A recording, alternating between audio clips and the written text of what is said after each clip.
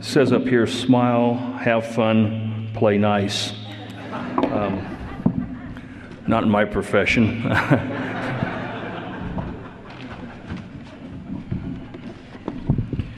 I had a paper planned, a great big paper planned for today, and then I noticed an article in the Salt Lake Tribune on last Saturday about the fair conference in which Scott mentioned that we don't attack people personally, we don't deal with personal attacks. So you're safe, George. I can't give that talk, so I had to do something different. My topic, and I'm going to go through some of these things very quickly because I think the more interesting part of this presentation is hearing from the man himself, George Throckmorton. But over the years, George and I had interesting conversations that we've talked about, reference to the Hoffman case and others, that we like to quote movies, statements out of movies. And our favorite one that relates to Hoffman, and what I think is leads out in the myth-making of the Hoffman case, is a statement made at the end of a movie called The Man Who Shot Liberty Valance, starring John Wayne, Jimmy Stewart, my opinion, the greatest Western of all time. And for those who don't remember this movie, I'll run through it very quickly. The movie starts with Jimmy Stewart and his wife returning to a little town in the West called Shinbone. He's been a U.S. Senator and been an ambassador, and he's returning with his wife to this little town to bury an old friend named Tom Donovan, played by John Wayne. And as they come into town, the local reporter sees him and then grabs the editor, and they come over and says, "What is this great statesman, this senator, doing in our little town of Shinbone?" And they said, "We're here to bury your friend." And the editor pushed the issue, "We need to talk to you. Well, who is this Tom Donovan?" So Jimmy Stewart agrees to talk with them and be interviewed. And he relays the story about, as a young lawyer, he came to town, got involved in the local politics, and came into conflict with a local outlaw named Liberty Valance, played marvelously by Lee Marvin. And during the conflict and the fight over becoming a state from a territory, he is challenged to a duel by Liberty Valance. At the same time, he's in competition with John Wayne over the girl. Well, after the election for delegates, he meets Liberty Valance on the street and shoots and kills him. He now becomes a hero and known as the man who shot Liberty Valance. They go to the territorial convention, and he decides to leave when he's pressured or accused of being a murderer. And as he's about to leave, John Wayne pulls him aside and explains to him that you did not shoot Liberty Valance, because during that shooting, I was in the alley and I shot and killed him, not you. And they reenact that scene. He then proceeds to go back in, become the delegate, they get statehood, and he becomes governor, senator, and wins the girl. Well, after he's explained this whole story and the reporter's writing all the notes, the editor takes these notes, tears them up, and throws them in the fire. And he's asked, "Well, Mr. Editor, why did you do that?" He got up, turned and looked at Jimmy Stewart and said, "This is the West, sir. When the legend becomes fact, print the legend." This fits in perfect for Mark Hoffman. Let me share quickly some of the examples I believe exist. And some of these are kind of fun. Some of these we've all heard. First one is our friend Ed Decker from Saints Alive in Jesus. This is on his webpage. He has a book called Bearing the Testimony of Truth, compiled and edited by a Derek S. Harnshaw. And it's been on there for a few years, and this morning it still was. This is a personal manuscript written by this gentleman. And there's some editorial notes that Ed Decker wrote at the beginning. This manuscript was completed and submitted during the brief time that the Mormon Church had accepted as true a fraudulent work generally called the White Salamander letter by the infamous forger of Mormon manuscripts, Mark Hoffman. So we're talking about 1984. We have notified the author that this needs to be cleaned up and removed from the book, and will make the correction as soon as we receive the corrected copy. Okay? It still is interesting that the LDS Church created new doctrine to explain that a white salamander was really an angel. And when the hoax was revealed, it just as suddenly undid the doctrine, all without an apology or a blush. Wow. That's kind of, to eliminate something that never was really there, but I find that kind of humorous that we had a doctrine as such. I must have missed that meeting. Next one is an article out of the Salt Lake City Weekly from March of 2003. And it's a story about Gerald and Sandra Tanner and Utah Lighthouse Ministry. And in reviewing the Hoffman case, it says here, while many were taken by the notorious document forger and bomber Mark Hoffman, Gerald, with typical uncompromising accuracy, was not bamboozled. Collectors of historical documents from the LDS Church to the Library of Congress and Sotheby's were buying Hoffman documents as fast as he could manufacture them. Hoffman sold forged letters of famous Americana, and his major focus was forging early Mormon historical documents that were extremely damaging to LDS doctrine and early church leaders. All the while, only Gerald Tanner remained unimpressed and unconvinced of their authenticity. Now, we're talking about all these documents, and in 1984 publicly announced his misgivings, calling Hoffman a forger. 1984, this is a year before the homicides. I wondered about this. Now, it's pretty clear that Gerald and Sandra had some serious doubts and problems with the Salamander letter, but not all of them. So not too long after this article came out, I visited with Sandra Tanner at their home, in their bookstore, and I asked them, is this a misprint? Is this a misunderstanding by the Weekly? And this is what Sandra told me. No. Gerald did have doubts about all the documents and really believed that Mark was the forger, but he had no solid proof. Okay, this is 18 years after the fact. Now this is being revealed in this article, but I have some serious problems with that in the fact that in some of the writings of the Tanners following the homicides, and I'll make it a little side note here because they made reference to the bombing forgeries of Hoffman. One thing that has been amazed me over the years, we always refer to Hoffman as a bomber or the bomber forger. We seem to be afraid to say what he is. He's a murderer. The forgeries and the bombings are secondary to the fact he killed 2 people. So if I had my preference, we'd call him what he is, a murderer. But anyway, I asked Sandra that, and she just said, well, he just didn't have any proof. Following the homicides, in some of the writings, they suggested that Mark wasn't that good of a forger or writer, that he must have had help. And they suggested that there was another individual who was forging the documents, and Mark was the middleman. And when this person either died or stopped doing the forgeries, Mark started doing his own, and that's when they became sloppy and so forth. Even as of last October, at a conference sponsored by an organization George belongs to, the Southwest Association of Forensic Document Examiners, Sandra and Gerald were there, and she was even asking people who were there if they had any ideas if anybody was helping Mark. So I'm getting 2 different stories here, but the significance of this is the fact that you read a lot of the web pages and some of the chat rooms, and they always say Gerald was the only one that knew that Mark was a forger. Everybody else believed him, and that isn't true at all. There were others that had doubts too, but I find that has one of the myths that have started. Another one of the myths that is frequently read about is the idea that there was going to be no trial of Mark Hoffman because the church did not want information passed out. And the fact that the leadership of the church, whoever they are, forced a plea bargain. The man that will be preceding me here, Mr. Throckmorton, has explained to me that on the day he was asked to leave employment from the Salt Lake County DA's investigator following the case, he was there when District Attorney Yoakum instructed Bob Stott, the lead investigator or lead prosecutor, that he will plea bargain the case.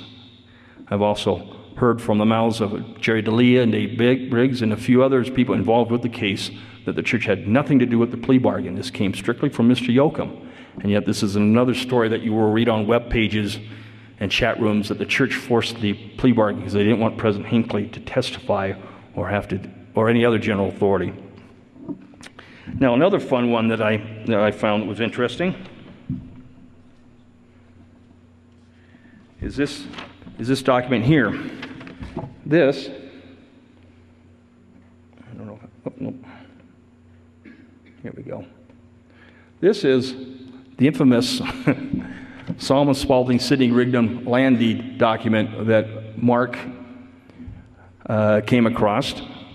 Actually, it's a legitimate old land deed where a gentleman named Asa Spaulding is selling some land to his wife's cousin, Jesse York. Well, Mark somehow got a hold of it. Where or when, we don't know. But he proceeded to make some changes.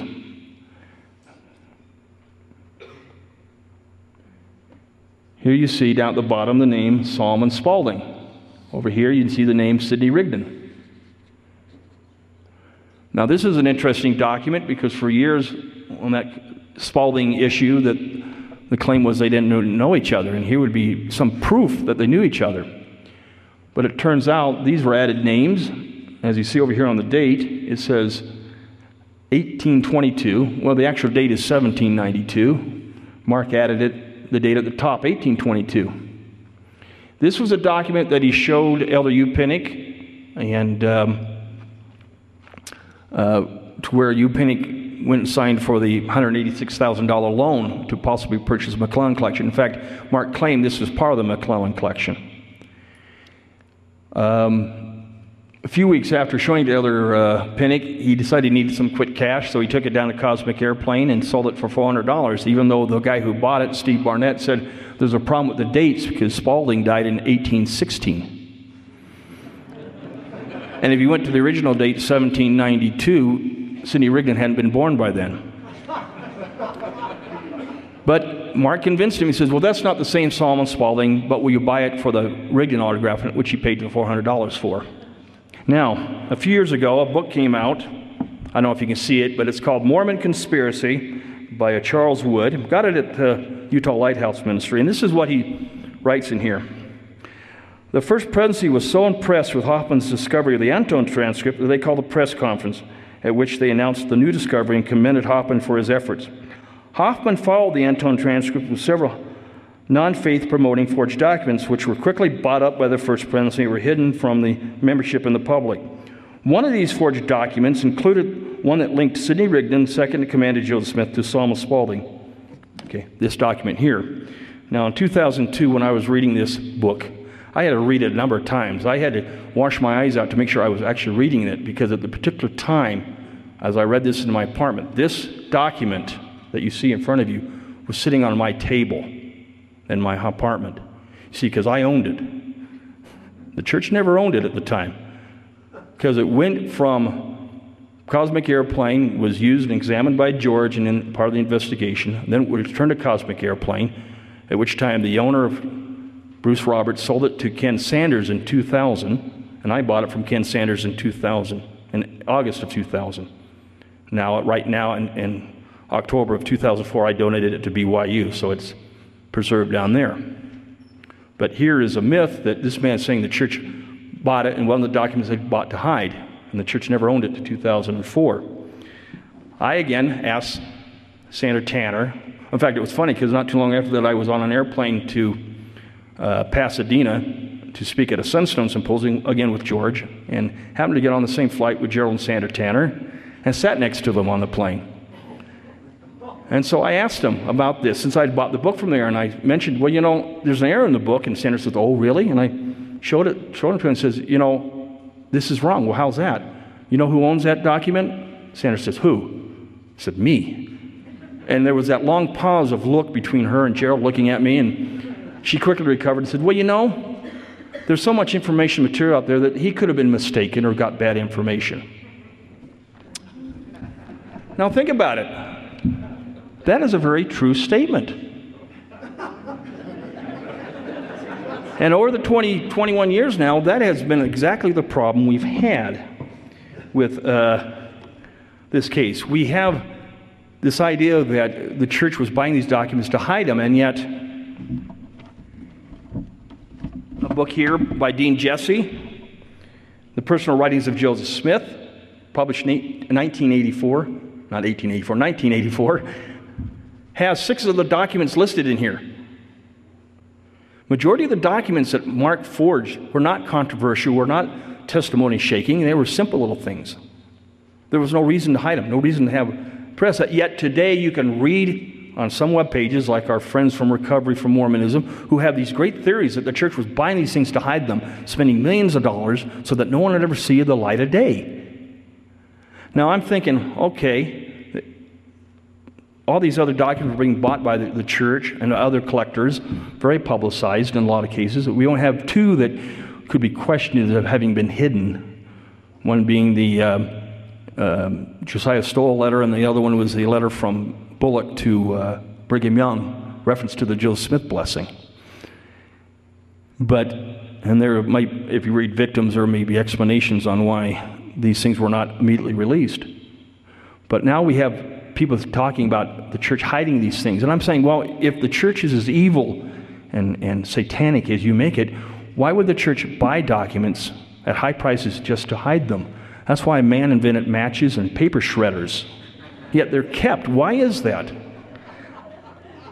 I mean, give them credit. If we're going to be sinister, let's go all the way. But we still have them. In fact, last year, during this, actually it's been a few years, Kenny Sanders had a symposium in 2002 on it, and they had found another document in the church archives that they realized had come from Hoffman. And these things are still out there. So it's, again, a myth that has just taken a life of itself. Let me give you some pointers what to do when you hear various things and read them. And again, a lot of people here are like me. You kind of browse the internet and Recovery, and they all have talking. I mean, the spiritual arm twisting that one claimed this week they did on prominent rich Mormons to buy these documents for them. First of all, consider the source. Consider the source of the person writing these things. Number two, realize that during this whole time, a lot of people were getting information about these documents material, but the person they were getting it from was from Mark. And Mark was very good at lying and telling stories. And just because you may have two persons who are closely involved with them and they tell different stories, doesn't mean these people are lying. You've got to find out where they got their information. And the same thing goes for other people who had information. Sometimes they got it from friends or acquaintances who got it from Mark. And the same thing during the police investigation, they were hearing stories from people who had talked to Mark, and they were passing it on, and they were confused sometimes because the stories weren't clicking, or these were told, but other people like the church authorities aren't telling us the same story. Be very careful about that. Also, that because of the nature of the case, the homicide, that made a lot of people nervous, and a lot of people didn't know how to handle themselves and or how to deal with it, because you don't usually in your life come across being involved intimately in a homicide case. So sometimes people's initial reactions weren't what the police liked. But as George can tell you, that after he was able to get in there, that the church became very cooperative. Although the story goes the church was not cooperative, and some people have claimed that even President Hinckley led a stalling of the case, that he was interfering with the investigation. George can probably give us some highlights on his feelings on that. But be very careful about people who might take a story and embellish. I have a great one that relates here to Fair, of people taking information and getting it misconstrued. A few months ago, Scott and Fair was kind enough to publish a letter that I wrote to Scott, reference to some items on the Deadly Scroll, this lead plate that was found down in Page, Arizona at Leafs Ferry a few years ago. Well, I'd made a comment that I had thought was true, that a document, I may even have it here someplace, here we go, written by Mark Hoffman in prison, listing the forgeries that he had done. Now, I had always thought and been told that it was following a suicide attempt when he was up at the hospital, that this is when they found it during a search of his cell. Well, rereading some of the books, I discovered that didn't happen after his suicide. That happened a few months earlier, that when he was being interviewed, referenced some threats that he had made at George and some of the members of the Board of Pardons. They did a cell search, and they came up with this list. So even I had bad information that I wrote a letter to the Deseret News on that, and I put it in the article. Now I'm going to have to change it. happens. But I've seen this happen all the time. Bad information that no intent to be deceiving, but you just hear something and your own mind regurgitates it and comes out differently. So we have to be careful of that. Oh, by the way, you will notice down here at the bottom the name John D. Lee. Okay, just a thought. Also be careful when people talk about the Hoffman case where they have information but they give you no names or source. This is one of the things that Mark liked to play, and people are willing to go along with it, keep secrets, and we still have it. I can't tell you. I get this all the time from George. I can't tell you. And then I threatened to break his legs, and then he still wouldn't tell me. So anyway, I'm going to turn it now the time over to George so we can hear what he has to say. But before I turn it over to him, I want to make some personal comments about Mr. Throckmorton. And these are nice things, so you don't have to worry, Scott. Back in 1991, I came over from Colorado because my career was going down the tube and my love life wasn't there anymore.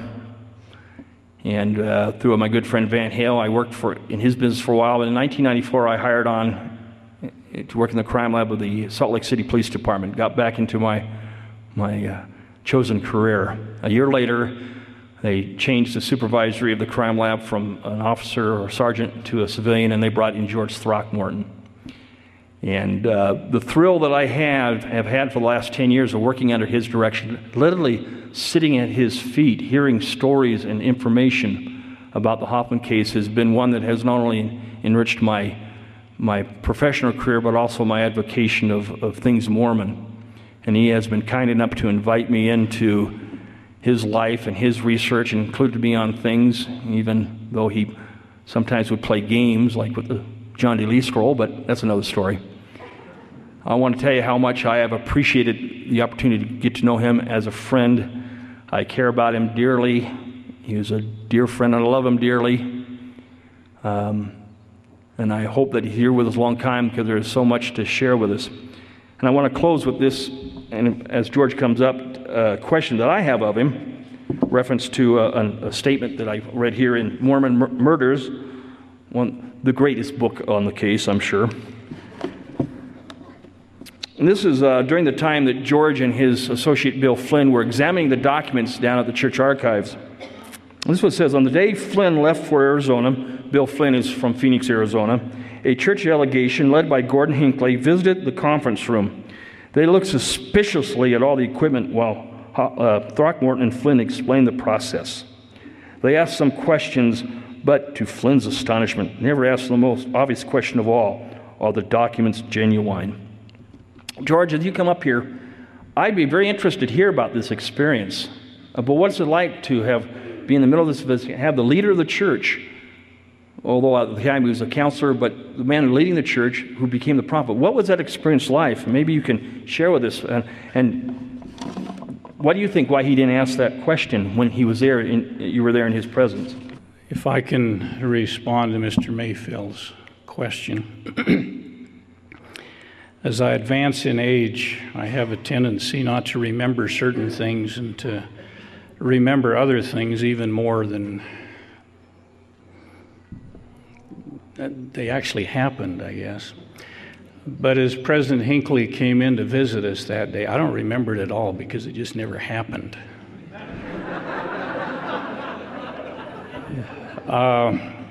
In fact, the closest association, and some of you may have heard this story, I've told it once before, the closest association I ever had with President Hinckley was because of my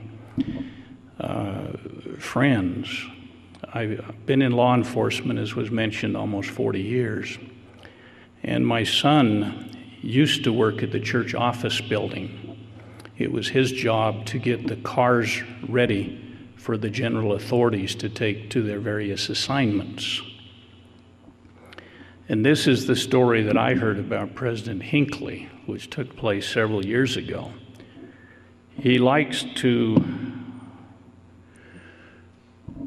hot rod, is that the right expression? And as he came to pick up a new car, they always have a chauffeur to drive around the First Presidency and some of the apostles that can't drive too well. But as he came and saw the new car and his chauffeur was ready for him, he looked at it and he said, "I've always wanted to drive a new car. Is it all right if I drive?" Well, what's the chauffeur going to say? No. But the chauffeur said, "Well, you know, I've always wanted to sit in the back seat too." So as they started driving down to Provo, President Hinckley's foot got a little bit heavy. They were going a little too fast. And as he looked in the mirror after hearing kind of an unusual noise, he saw some red and blue lights flashing behind him. And he pulled over to the right, and the highway patrolman come up and looked in the car and went back and got on the air and called his dispatch and says, "I need to speak with my supervisor." And the supervisor got on and said, "What's wrong?" And he says, "I just pulled over a very important person." And he said, "Well, who is it? Is it Mayor Rocky?" He says, "No, more important than him." He said, "Well, is it the governor?" He said, "No, more important than him." "Is it the President of the United States?" He says, "No, more important than him." He said, "Well, who is it?" He says, "I really don't know, but President Hinckley is his chauffeur."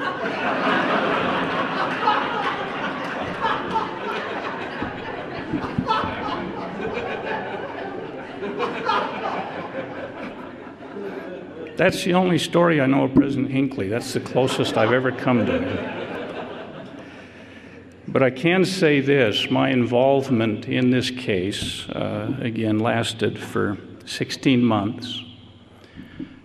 I entered the case about 6 weeks after the bombings took place. I was working for the Attorney General's office at the time as an investigator of white-collar crime with a background in forensic examination of documents. And there's many, many stories, and the one thing I learned relating to what Steve said is that even the investigators have different theories on what happened. There were 11 of us for 16 months, and if you talk to one investigator, he will say one thing. You talk to another one, he will say something else. And the reason being is we did different interviews. We spoke to different people. And about every morning we would meet together as a group and discuss what had happened. And so I heard a lot of stories from the other investigators. And then we would get our assignments, and then we would go out to conduct our investigation. There are a lot of things that I heard and that I experienced firsthand that contradict so many things that are in the book, the various books that's out there. What I've done today, I understand, we've only got 20 minutes left if I understand how much time I have. And there's supposed to be some cards being passed around. Are those questions? Okay. I'm not going to tell you a whole lot about my involvement other than I'm going to answer questions that may be here. And if anybody else has any, raise your hand now and do it, because in about 10 minutes I'll be answering them. Most of you know a lot about this case. And as I've given talks in the past, I talk about the elementary things that have happened. And I'm not going to do that today. I'll be happy to answer any questions. But what I have is a brief overview of many things. I took over 700 slides of different documents. I've never shown them. I never will be able to show them. We spent 3 days once in our professional organization in Palm Springs, California, several years ago to go over them. And I was unable to show them all then. But what I have done is put a montage of slides together, which will give you a brief but more or less a thorough overview of the case itself. And I'm going to need some help up here on how to turn this light off so we can start the others going. And then when we're through, I'll try and answer these questions. There's 3 questions up here, which gives me about a minute each. Oops, 5 questions. That gives me a minute each. In your opinion, what do you think caused Mark to turn to the dark side? I have no idea. I don't know him. I don't know anything about him. All I know is the documents. How does anyone tell a Hoffman forgery? I don't know. Myself and Bill Flynn did research for 6 months before we finally figured out how he did his forgeries, because they were so unique and used techniques that we had never seen before. As I get documents now asking if they're his, for instance, one of the things I'm sure a lot of you have heard is about the cracked ink. Well, realize it's not always cracking, and it only shows at a particular degree of magnification. So if you see cracked ink, that doesn't mean it's forged. All that means is it's cracked. So it's difficult to tell, and that's one of the reasons why he was successful. It takes so long to do an examination. On the Salamander letter, for instance, I spent 120 hours on that one page. Who can afford to pay my fee to get a document examined if I'm going to spend 120 hours on it? Of course, I don't spend that long on all of them. Do you know who the anonymous Park Service employee who discovered the scroll was? Yes, I do.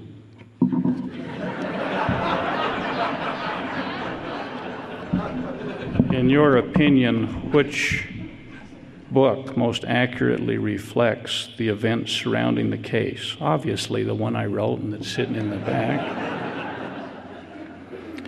Any possibility Mark forged the Mormon will? Is that the Howard Hughes will?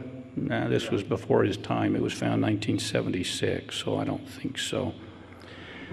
I've been told by someone at Church Archives that Mark Hoffman had been poking around Norwich, New York, prior to Wes Walder's discovery of the Neely Dzang bills for the 1826 trial.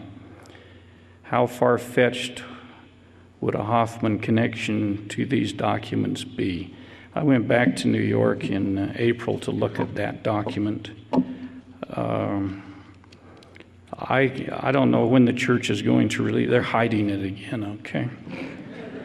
I don't know when they're going to release the results of it. I don't know whether the people in Norwich have released it, the historian back there. So I don't feel free to discuss that at this particular time. When they hire me, I do it confidential. Yes, secret, as Steve said. I do it secretly. But anyway, the question does not ask whether the document is genuine or not. The question says, did Mark Hoffman, was he back there? Well, he was back there, but not at the time this document was found. So Steve has some things he wants to elaborate on. And all I can say is thank you very much for allowing me to be here. If anybody has any special questions, I'd be happy to answer them if I can. Thank you very much.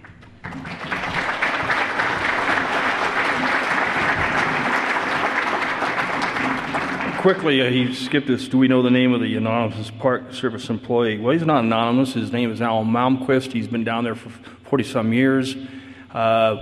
Best way I can describe Alan is the fact he's the man with the keys. He's the one that when George and I went down there to tour the Lee's fort, he was the one that got us in. He's been a very helpful person, and as we've examined the scroll, been a great supporter. This past spring, I went with a tour down with Weaver State University to Lee's Ferry, and he was more than glad on his day off to come and give a tour.